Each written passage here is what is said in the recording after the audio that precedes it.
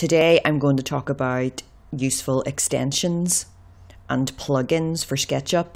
Extensions and plugins are little add-ons that enhance the functionality, the basic functionality of SketchUp. These aren't actually created by SketchUp, these are created by independent developers. And there are a number of plugins and extensions that I use. One of them in particular converts lines to dashed lines. And you may be aware that sometimes if you have a beam, that is actually presented as a dashed line on a floor plan. And sometimes the lines that indicate that a wall has been interrupted, for example, by a window, sometimes those lines might be dashed as well.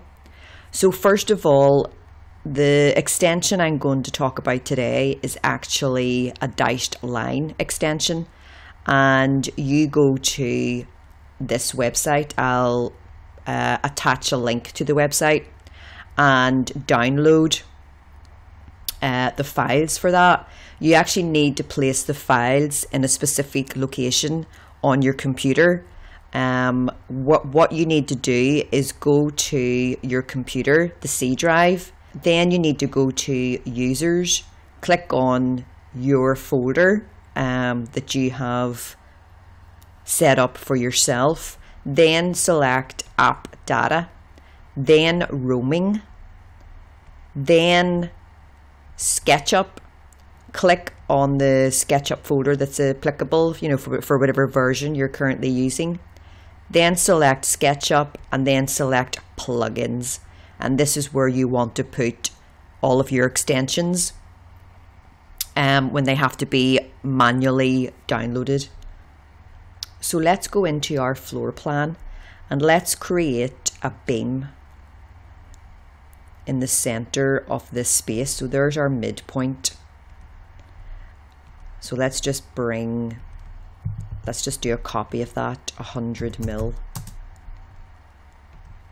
And copy that 100 mil and then delete that center line. Okay, so there's our beam in the center of this room, and we're going to change those two lines to dashed lines. So we're going to select that, right click, and then select replace by dotted lines, and then click OK. And then we're going to do the same to the other line. Okay, and there's our dashed lines. Let's change the line that interrupts the wall where the windows are. So let's double click that component, click the line, and you can see that it's being replicated on this component as well. Right click, replace by dotted lines, and let's make those smaller. And then click OK. And then click off that, and you can see that now we have dashed lines there. And let's do it to the other line as well. And then click off that. And that is how you very quickly replace a line with a dashed line.